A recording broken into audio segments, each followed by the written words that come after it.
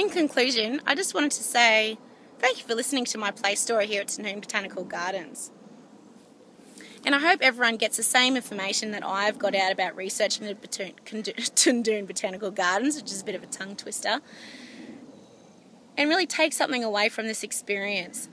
And as Year 4ers, I'd really like you to think about the environment.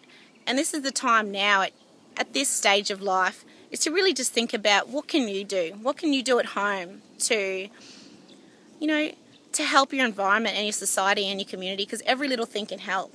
So what ideas can we come up with to actually help the environment? I know there's some things that I can do at home that can help. I can maybe turn the lights off, turn the electricity switches off. Maybe there's a lot of different things.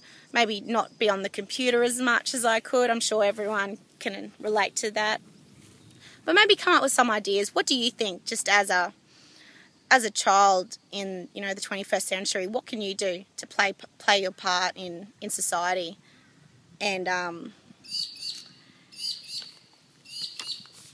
keeping the conservation of our society and the way it is? Because I know when in 20 years from now, I want this place to be bigger and better than ever, and a place for your children to come and to learn about the environment. So I'd love for you to just think about, maybe write some more things down, some ideas. What ideas can you come up with that you can do either with your school or at home with your family? So no worries. Thank you for listening.